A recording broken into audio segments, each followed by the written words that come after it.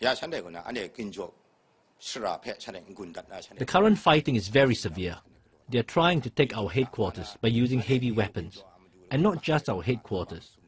They are also trying to eliminate some of our armed forces, like those in the 3rd Brigade and the 6th Battalion, which we consider the arms and the legs of our headquarters. The Burmese government's invited you to join peace talks. Under what conditions would you be willing to do that?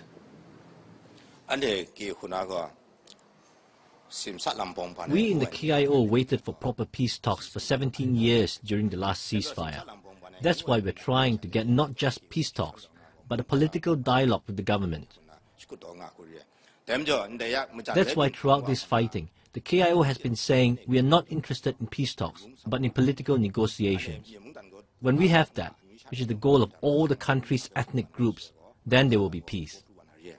The Burmese government keeps saying we must disarm and accept a ceasefire. We had a ceasefire with them for 17 years. We wasted valuable time waiting for them to hold political talks with us, but they never did. So when the Burmese government talks about peace, what it means is disarming the ethnic groups and a ceasefire. We don't accept that. We have been struggling to get a political dialogue. Now, just recently, President Thein Sein promised that the Burmese military would not crush, are the words he used, Liza. Do you believe him? For the KIO, it is not that important whether they decide to take Liza or not. In the past, during our revolutionary journey, we have moved our headquarters to different locations. So President Thein Sein's promise that the government will not take Liza is just to please the international community. By taking over our military outposts around the town, the Burmese military is already trying to control Liza. Your most important neighbour is China. Now, China, of course, has good relations with the Burmese government, but it's also, for many years, had good relations with the KIO as well. What role do you want China now to play to ease the situation that you're in? China is the biggest country on our border, and there are Kachin communities on both sides of the border. That's why we have hope and trust in China as a large neighbor.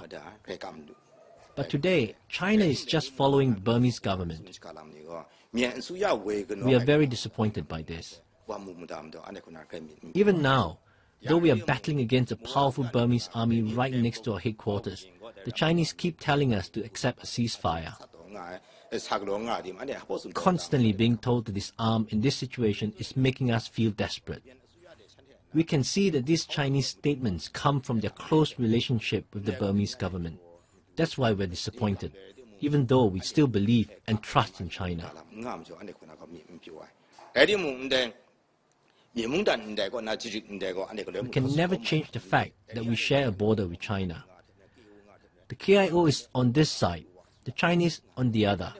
The Kachin people will be here forever, so it is important for China to help us with our goals.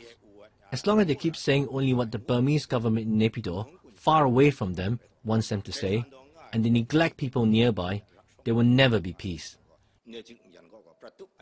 As the Kachin on their side of the border becomes more sympathetic to the situation of the Kachin here, there could be instability in China. As the Kachin becomes more agitated about this conflict. To ensure stability along our border, we would like the Chinese to be more supportive of us.